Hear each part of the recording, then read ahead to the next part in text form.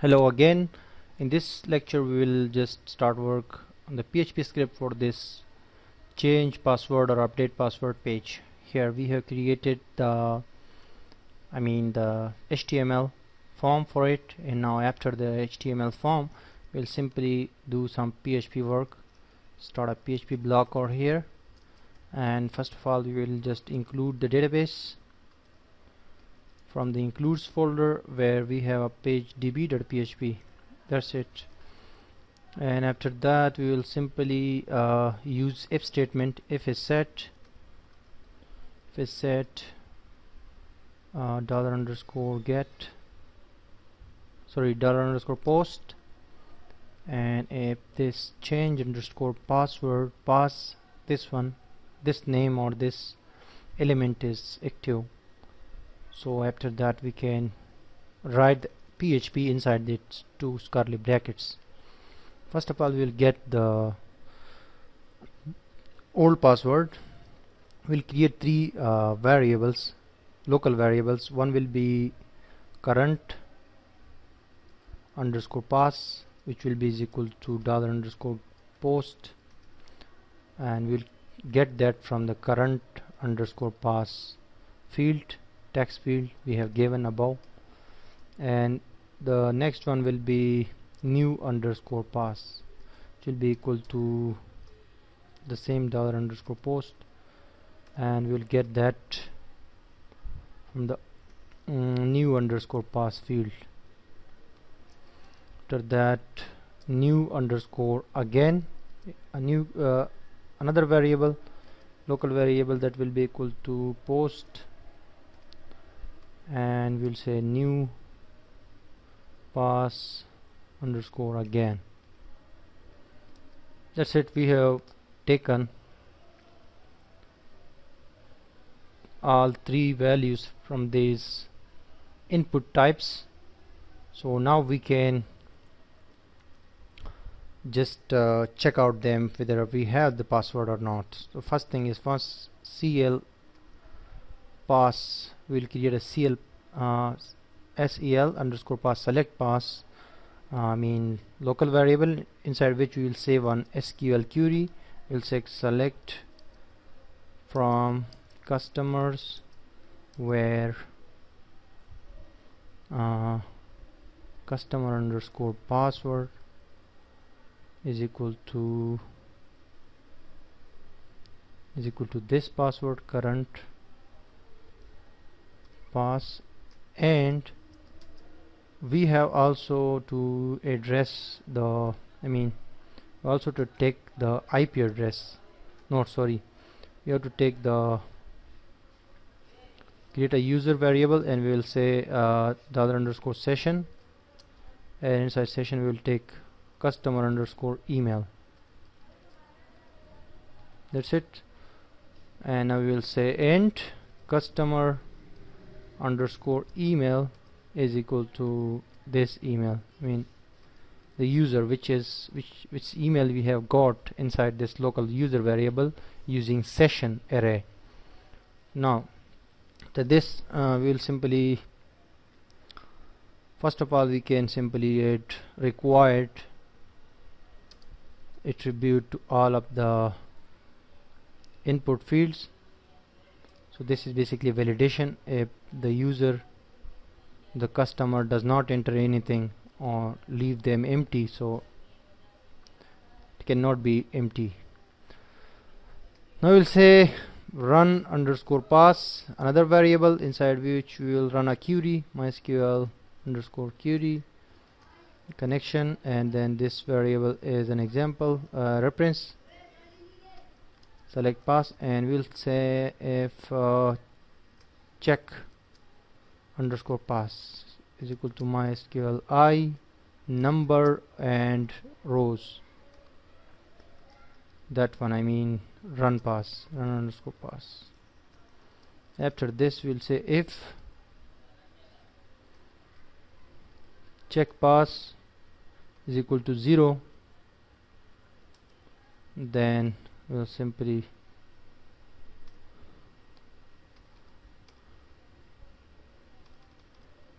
echo a message echo JavaScript, set the JavaScript starting and ending tag, and inside that we will add an alert that we will write your current password is wrong. That's it. And we'll use another if statement. If new password is not equal to, for not equal we add this exclamation sign, and after that the equal sign. If this is not equal to new again, if this is not equal to new again, then let's say this will copy this whole echo thing, we'll paste it here, and we'll say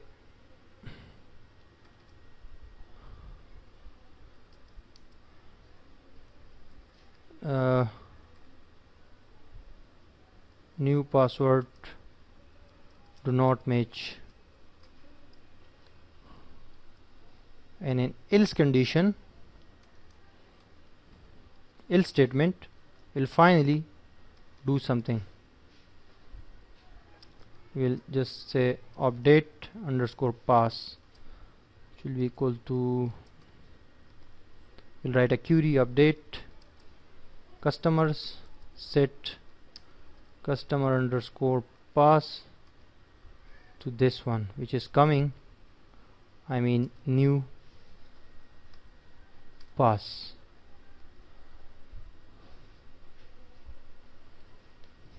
Okay, we can actually add exec command over here and also here. Exec mean the rest of the code will not be executed. Otherwise, if you do not add this exec, then sometimes the rest of the codes can also be executed. So we don't want that. And we are now update customer set customer underscore pass to this new one which is coming through the input field, where customer underscore email is equal to this one, I mean user, which we have already created this here session. And also we need to start session, the start of the page, the start of the PHP. I think session have already been started in this page, my account. We can check. Yes, session is start there, so therefore we don't need it to start again. I mean this page is basically included inside this my account. You can see it here. We have included this page, change underscore pass.php. So that's it. We need to now run this query, run underscore update is equal to mysqli underscore query, and after that connection, and update pass is the reference variable that will be executed, and we will echo simply, we'll echo, you can just copy this thing and paste it here. We'll say your password was updated successfully. That's it. And we can also redirect the person to, I mean again to another page, my account, the main page, window.open, and we'll write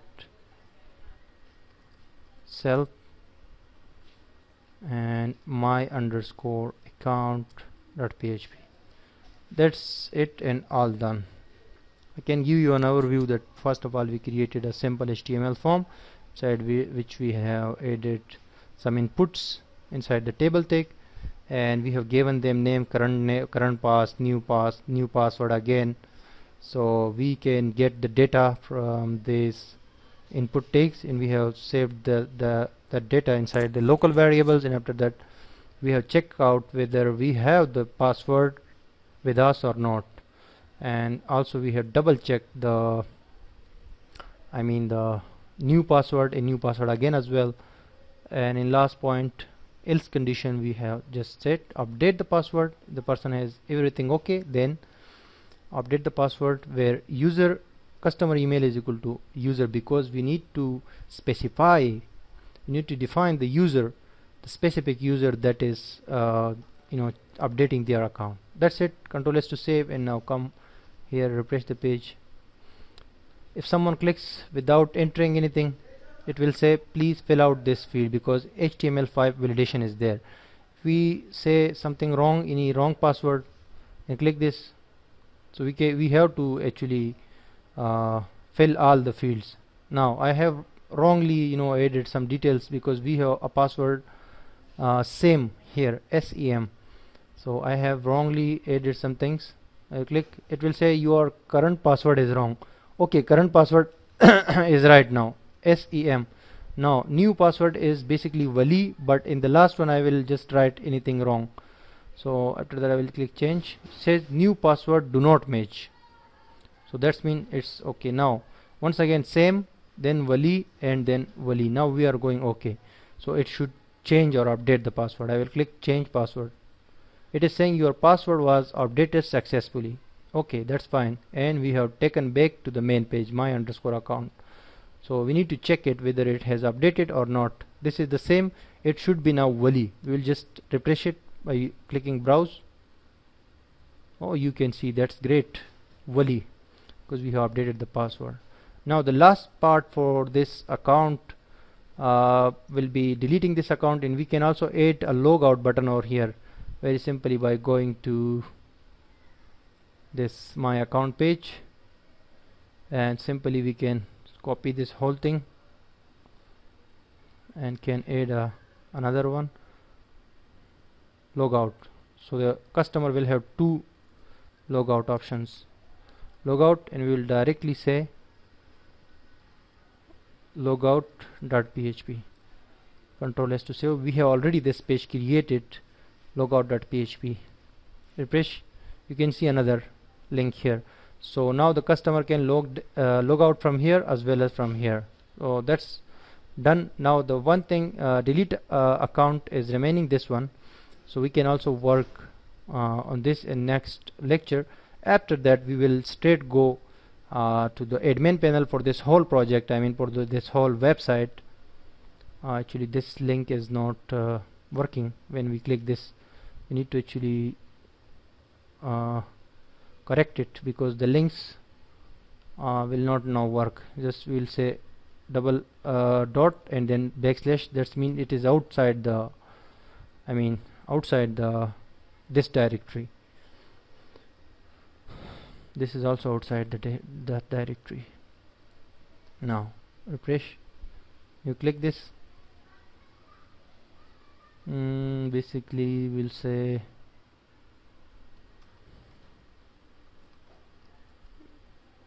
e-commerce backslash index.php.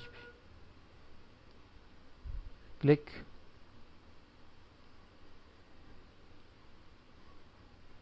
oh sorry, this is basically the logo. I'm changing this home. This is here the logo. So you just need to enter two dots and backslash. I have Control S to save. Now refresh, you click this, so it will take us to this home website, because that is outside the directory. We have put that my underscore account here inside the customer folder, and the main index page is inside the main e-commerce directory. So that's it. Now we can go to this account as well. So this is the whole website that we have created, and we have a cart as well. Someone can add the product and can go to cart. You can see and can remove products from here. For example, I will add 3 products and I will go there, 2 products. When I click this, I can just update and that will go. So this is also done. Now person can log out, can log in. This is also there, the login form, the registration form is also there. Customers can register their account, and after they register, they can directly go to their account I mean, someone say something like add their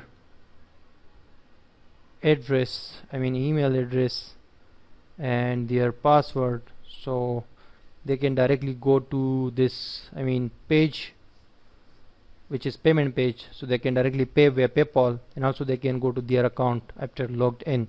So we have now, last thing we will work in next lecture, or this delete account function, or here we will create a script for this, and after that we will straight go to create the admin panel for this whole website, for this whole project, so we can directly, I mean, change the content, I mean, add the categories, add brands, add products, delete products, edit products, and things like that. So we all that be doing inside the admin panel. Stay tuned.